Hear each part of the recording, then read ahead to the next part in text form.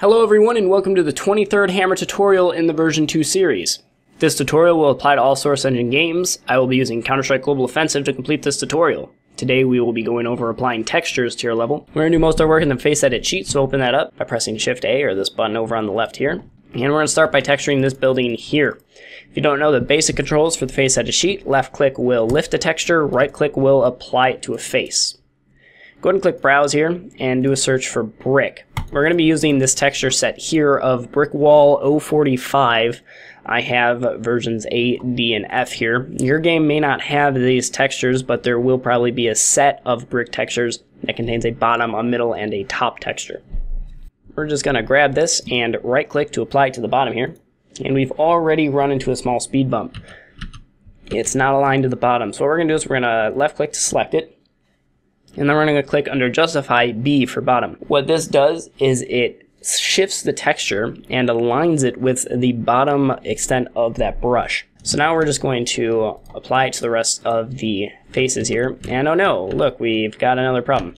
So the other problem is that we have the bottom concrete in the middle of the brush. So we'll just grab the top texture and we'll apply it. So the molding at the top is there, but now we have it in the middle.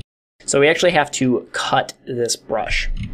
We're going to cut it using the clipping tool, and we're just going to draw the line, and we'll see the line at the top here. And we're using split mode, so both sides are white. We'll click that. So now we have this top part, which is just the top, and we have this middle part. And if you'll notice, the top part is 128 units.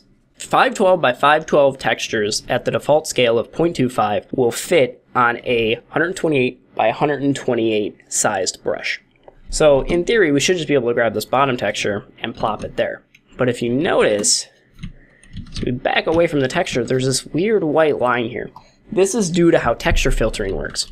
And the way around this is to actually use the middle texture instead of the bottom or the top one. So we're going to click Browse, and we're going to grab our middle texture and just right click to apply it. The issue's still there though. We have to make another small adjustment. We're going to grab these two here. And then we're going to go to the Vertex Tool by pressing Shift V, and we're going to select the vertices that are on that line.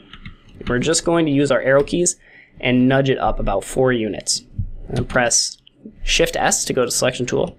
Now when we back up, that line's not there anymore because the top part isn't butted up to the bottom, or the bottom part isn't butted up to the top, so we don't get that weird texture filtering issue. So now we want to go ahead and wrap it around to the other sides. So we're going to grab the bottom and right click over here.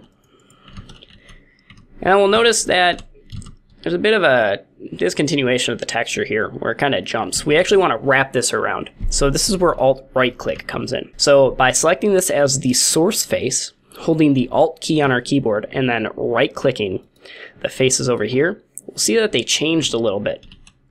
Now the texture wraps perfectly around this corner, which makes it just look overall nicer. So we're going to hold Alt and right click the rest of these faces. And we're going to do the same thing with the top texture.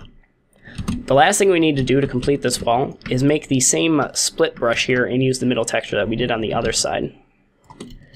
And then hold Alt and right click to wrap it around. Now the last part that we have to do is this curved cylinder.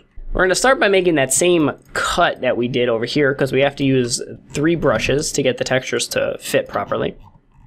So there's the first cut and there's the second cut. So now we have 3 different brushes here. And we're going to grab this face here and hold Alt and right click the first face here. Now if I hold Alt and don't change my source face, we're going to get these weird repeating and clipping issues. When you hold Alt and right click to wrap the texture, you need to constantly update your source face. If the source face stays the same, it's going to wrap it very weirdly. So we're using this as a source face. We wrap the first one, change our source, wrap the next, change our source, wrap the next. So we're constantly changing the source face. And we just need to do this for all of these. And there we go. Now we have a perfectly wrapped texture around a curved piece of brush. This is one of the biggest things that I see new people do, is they don't wrap their textures around, and it just makes it look a little shoddy, and it makes it truly stand out as someone who's new at the development tools. By just wrapping your textures, it kind of bumps up the level of professionalism in your work. Having nice geometry with very bad texturing is an easy way to make it look bad. And if you're very proficient at texturing, you can make really simple geometry look very nice, as long as you align and use the correct textures. The next thing we're going to do is texture this sidewalk, which has a bit advanced geometry to it. We have an arch over here, and then a cylinder that's been cut into a fourth over here. So it's a basic sidewalk, which has a curved turn and another curved end cap. We're going to go ahead and search for concrete. And there's actually a texture from Train that we're going to use, which is this one right here. This HR Sidewalk A Tint Dark. I'm gonna select that. And I'm just going to throw it onto the wall over here so we can take a look at it.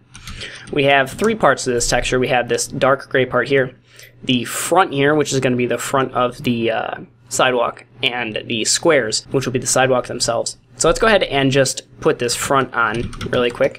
We need to do a little bit of manipulation to get it exactly how I want it. So we're just going to right click apply to the front, and we can already tell that it's rotated wrong. So we'll rotate it 90 degrees. And then we'll align it to the right, which is the wrong side. So we'll align it to the left, which is the correct side. So now we're going to make this texture.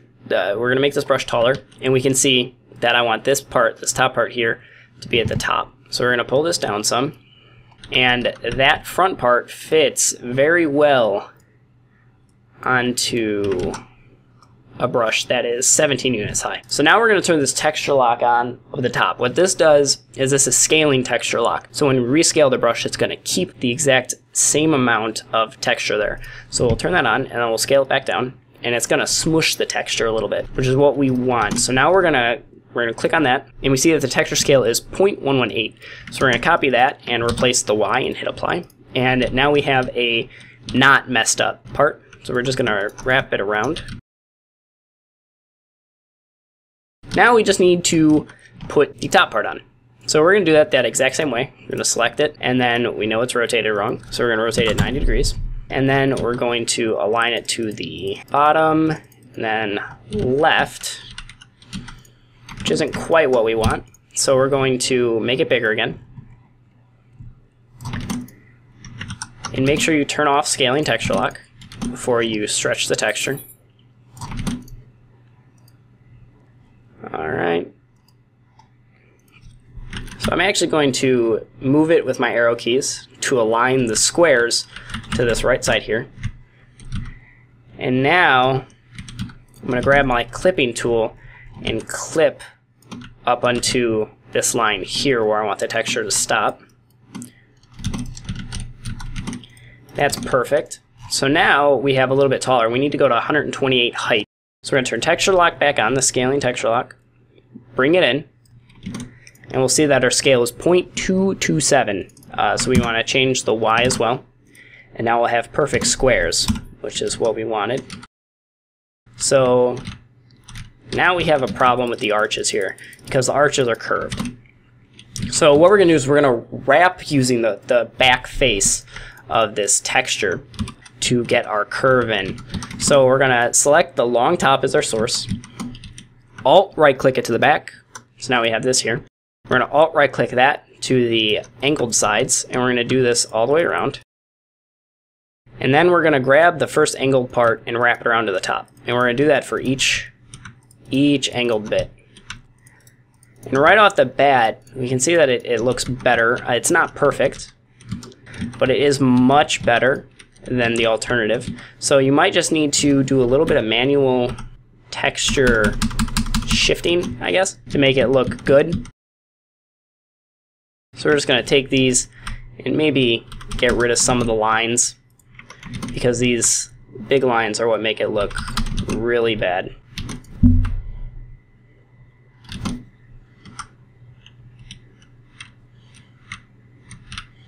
And then that's probably good enough. If you spend more time manually aligning it, you'll have a much better time. The last thing that I'm going to show you guys is how to do an arch.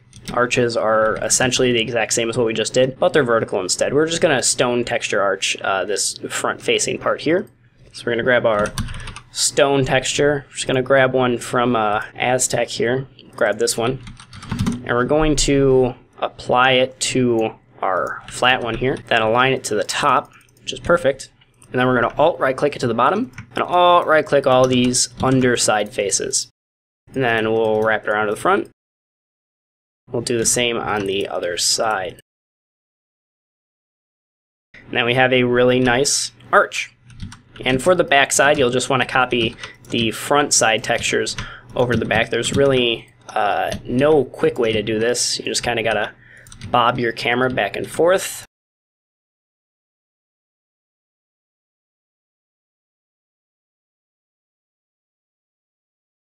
And there we go. You can do the same with cylinders, but cylinders are kind of a double-edged sword here. So if we grab it might be a pillar texture, we can grab this concrete kind of pillar texture here, and we'll just drop it on one of the faces here. So, and then we'll just Alt right click it around. And when we get around to here, we'll see that there's very clearly a seam here. So sometimes you just have to deal with it. Sometimes you can select the entire brush and kind of manipulate it by scaling it around to make it look less bad. Like if you put the dark spots there, the seam becomes less noticeable and the rest of it is still wrapped perfectly. There's still a little seam if you get there, but you can always put a pipe on top of it, and that kind of fixes that issue for you. So I'm gonna go ahead and compile this really quick, and then we'll just check out what this looks like in game. All right, so here we are in game. We can see that we have our textured building that looks pretty decent, a curved kind of cylinder bit, and here's the sidewalk. The textures are much less noticeably kind of wonky on the turn here in game once lighting's applied to them. You can see we have a seam there. There's a few seams in other places that are super noticeable. Some are less noticeable, like right here. I left this line in so you can tell that there's a turn there. But all you have to do is kind of fiddle with that more to make them perfect for what you need to do. The front also looks really good with this texture here. Looking over at our arch, the arch looks really good, especially from kind of backed away. You can't even really tell that there's a few small minor seams in it. The pillar looks great as well. Up here at the front, this is where the seam is, but it's not super noticeable because we put the textures dark spot right there. So most of texturing is kind of just playing around with the textures, using little bits that you like. For instance, if you just like the front of this texture, you don't have to use the top with it. You can use just the front for that little curb part, the little front of the sidewalk, and you can use a totally different sidewalk texture for the top. If you see in a texture that there's just a small area that you want to use, you can go ahead and use it for some detail stuff. That's what really makes great maps great. I hope this tutorial has helped you. Thanks for watching. Don't forget to subscribe to stay up to date with version 2 tutorial series. Happy mapping.